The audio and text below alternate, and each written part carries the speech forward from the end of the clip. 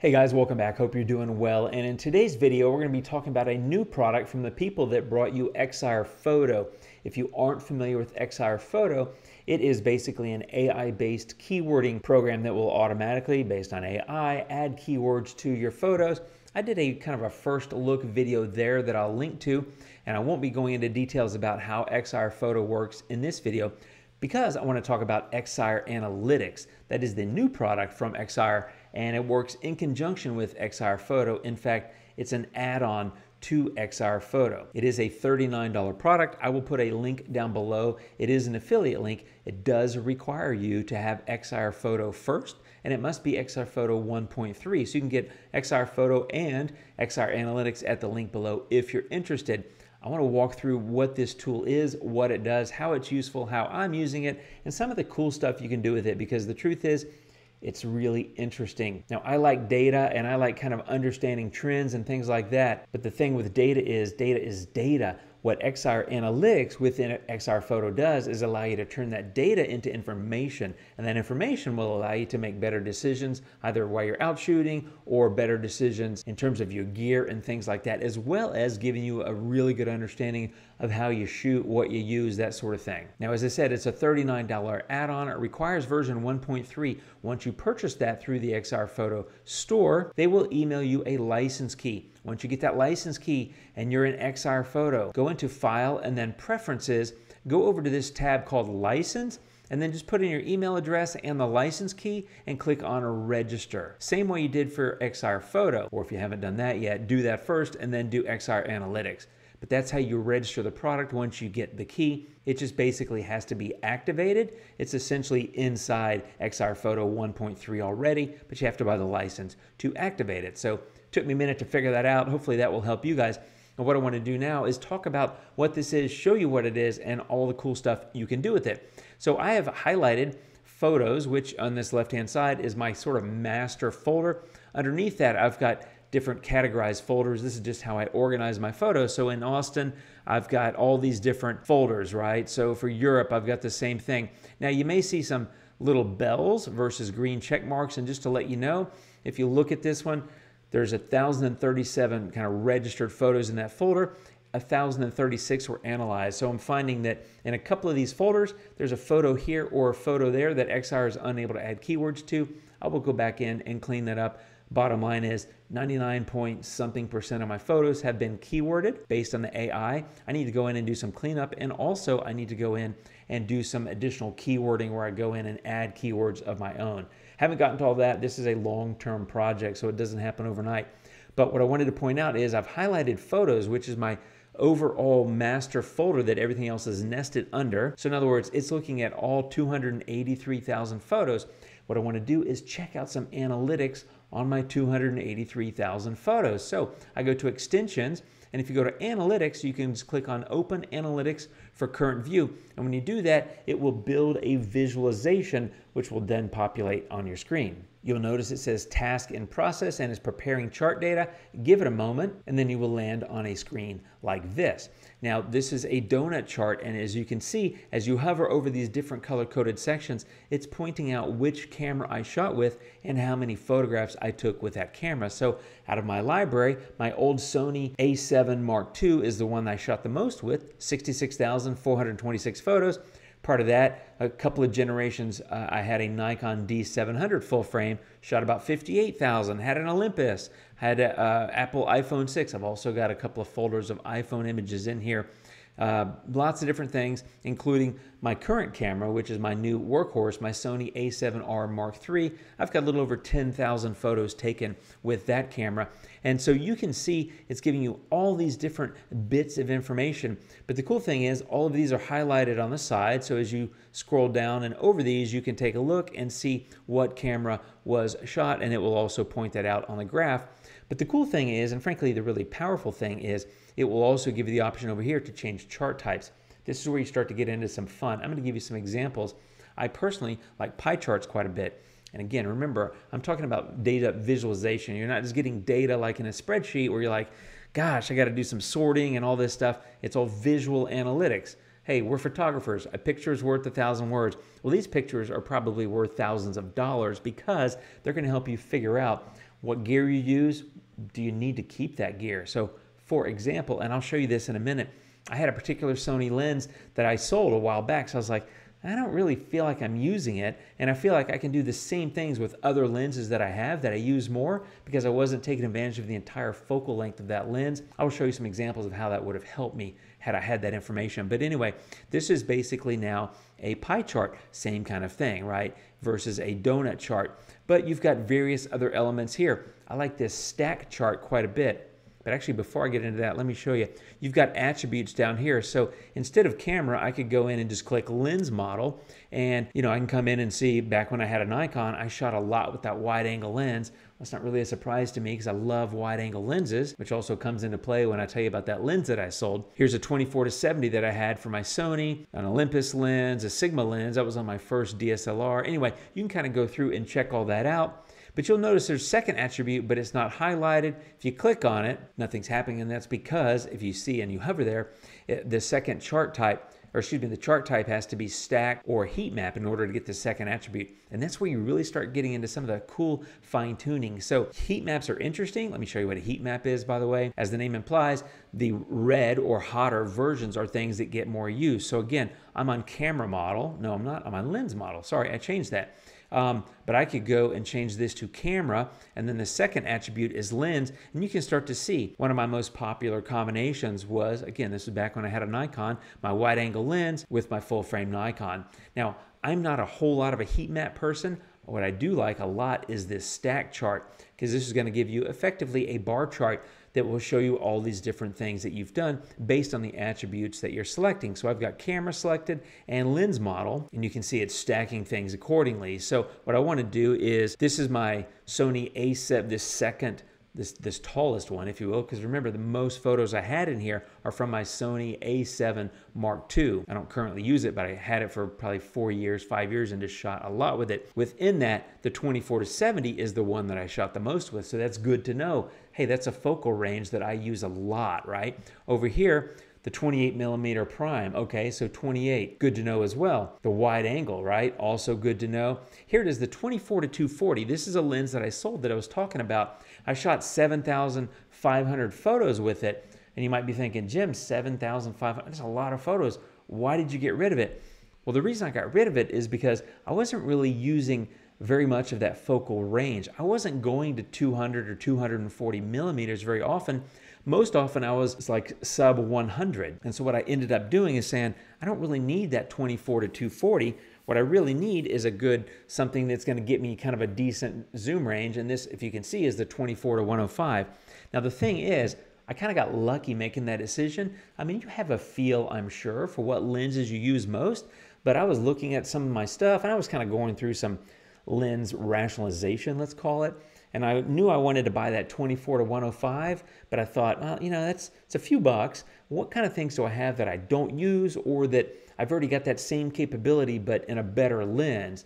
Like maybe I have a 24 prime that's a 2.8. Well, I've also got a 24 that's a 1.4. I should probably keep the 1.4. Maybe I don't need the 2.8. I had some redundancies. In other words, having this tool would have helped me get to that decision quicker. I did it all on feel, and I'm happy with what I did.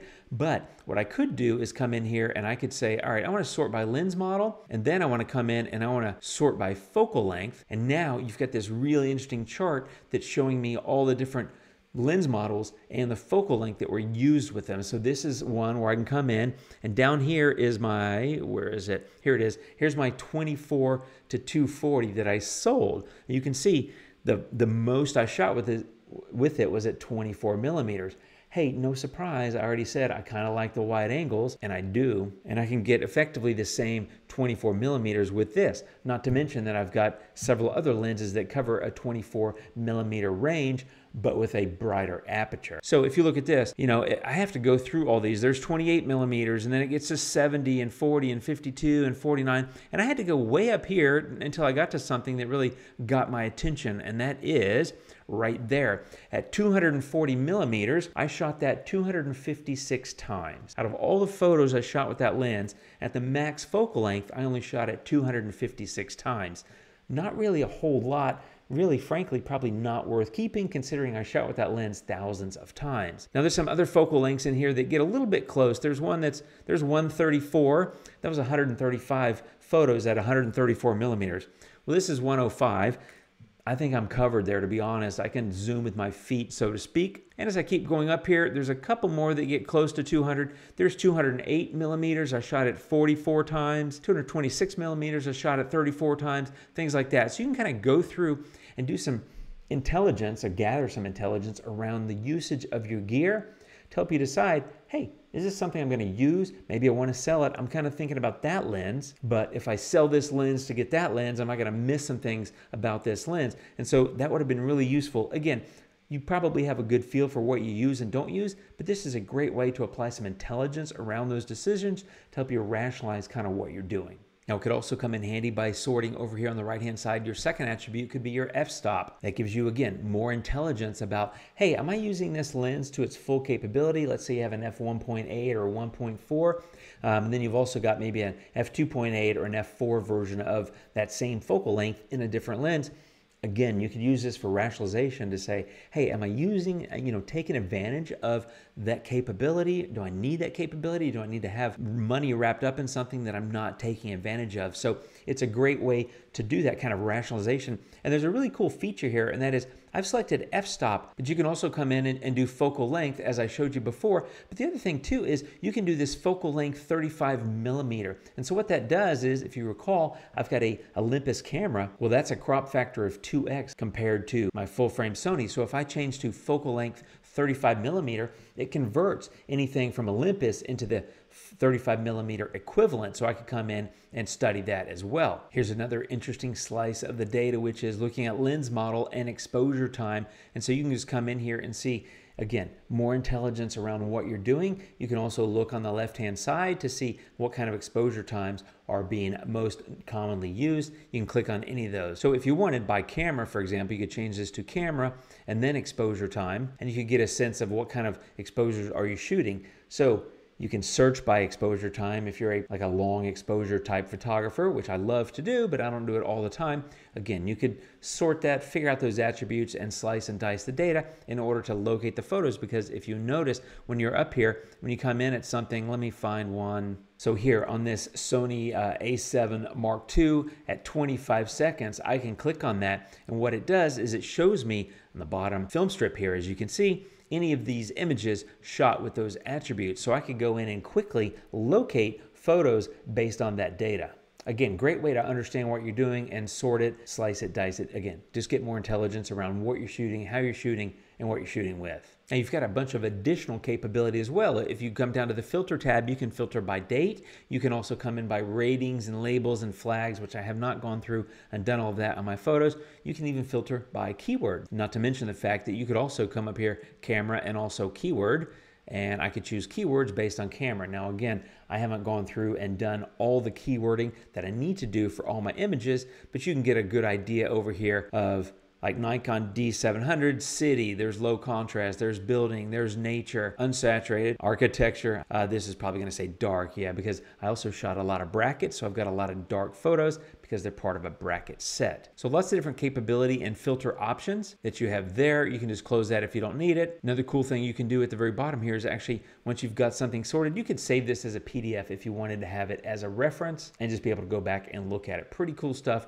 very powerful, lots of interesting and unique ways to look at your camera usage. Or I could come in and say, you know what I really want to do? I'm planning a trip to Europe. Let me click on Europe and kind of see what I've done in the past, because I love the kind of photos I've taken in Europe, and I've got 96,000 photos from Europe. So I think I'll go over to extensions, go to analytics, and say open analytics for current view. There's Europe. Go ahead and open that and let it build out this visualization for just my Europe photos. Okay, so what I want to know is what lens have I mostly shot with and what focal length, because you know what I'm doing, let me find focal length, I'll just do it in 35 millimeter equivalents.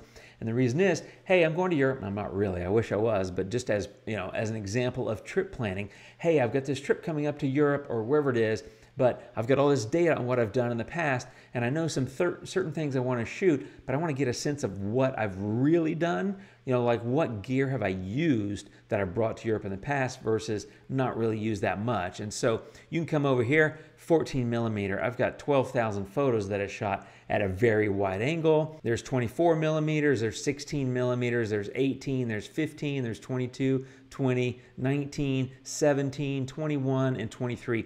All of those are with that 14 to 24. So you know what? And by the way, that's the most photos out of all that I've taken in Europe. So I want a wide angle lens, that's for sure. But what about some other things? What about this zoom lens, this 28 to 300? Which I don't have anymore, but let's pretend that I do. Well, it looks like I shot a lot at 28 millimeters. Well, guess what? My wide angle, this wide angle is 14 to 24, but my current wide angle, the Sony one, is a 16 to 35. So if I'm over here looking at this zoom, I might be thinking, do I need that extra focal length? Because I haven't historically shot that that long there. I shoot mostly wide. So again, you can kind of go through, use all this data to help inform how you're going to pack for a trip, because let's be honest, you can't really take everything. If you're like me, you might have a closet full of camera gear and lenses and all that kind of stuff. And while you might want to bring it all just in case, probably smart to go through, analyze what you've used in the past and get a sense of what you actually might need to pack on an upcoming trip. Now, another idea is to take a look at something like this and do it by camera and exposure time. Maybe I'm trying to figure out, all right, do I need my 10-stop filter? Am I going to take a lot of really long exposures? Or can I get by with shorter exposures like 2 seconds, 3 seconds versus 2 minutes or 3 minutes? So maybe you come by and look at your exposure time history based on, again, these are all European trips because I'm still in my Europe folders, and I can come through and take a look and say, okay, well, I've shot a fair amount at 1 second, you know, so maybe I'll need, you know, here's 2 seconds. Let me just keep going. If you look at this bottom, you can see that I've got quite a few pages to go. There's 4 pages. Here's a 25 second. And then again, it shows you the photos down below so you can kind of scroll through and get a sense of them. You know, here's 120 seconds. Okay, well, I'm not shooting very many 2-minute exposures, right? Maybe I realize I don't need to bring my 10-stop. Maybe I just need a 2-stop or a 3-stop, or maybe I can stack a couple of those instead of packing everything. Again, great way to figure out what you do and what you actually use in the field versus what you bring just in case. So here's another way to look at the exposure time. I've got camera and exposure time, but I changed to heat map. So here you can see that these really quick snaps, 1/800th of a second, 1/50th, 1/500th, things like that, these are much more common than things like 90 seconds, 300 seconds, 40 seconds, whatever. So again, different ways to slice and dice the data, get these visualizations to work for you, really understand the data that you have in your current photos to help you either figure out what gear you're using, learn more about your shooting patterns, give you some ideas about things that you could try. Maybe you haven't done enough of X or Y, and this would indicate to you visually that you haven't, and so that might be something you say, you know what I really want to go try is to get better at X. So that's an overview of Excire Analytics, again, a component or add-on feature to Excire Photo. It's $39, it's at the link below. I'm having a lot of fun, honestly. I'm just slicing and dicing data left and right and just checking it out because it's really informing me in terms of what I do and what my habits are. Because again, you probably have a good idea what your habits are, but you may not know, you definitely actually don't know nearly as much as you would know once you kind of get in and do some analytics on it. It's very simple, very straightforward, very easy to use. As I said, it's essentially built into Excire Photo already. Just have to buy a license key and activate it. Hope it gives you some ideas of how it works and things that you can do. Certainly open to suggestions. There's a lot more you can do. I'd love to hear what you're doing with it if you want to leave a comment down below. Thanks for watching, my friends. Hope it gives you some ideas, and I will see you in the next video. So until then, you guys take care of yourselves, and adios.